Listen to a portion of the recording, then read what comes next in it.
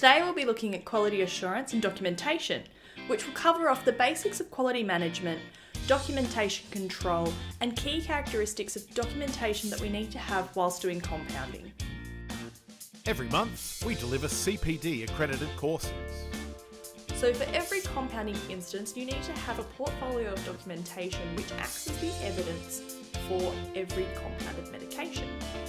Month 1 is about compounding documentation. Now the extemporaneous dispensing form or compounding worksheet often gets mixed up with the master formulation record. They are two very distinct things. Cut through the clutter of compounding quality assurance and start making quality your competitive advantage. Now with all of these records, all of these registers, logs that we're keeping, what should we actually be logging? What should we be recording? Alright, so this is going to be an example on how to set up an SOP.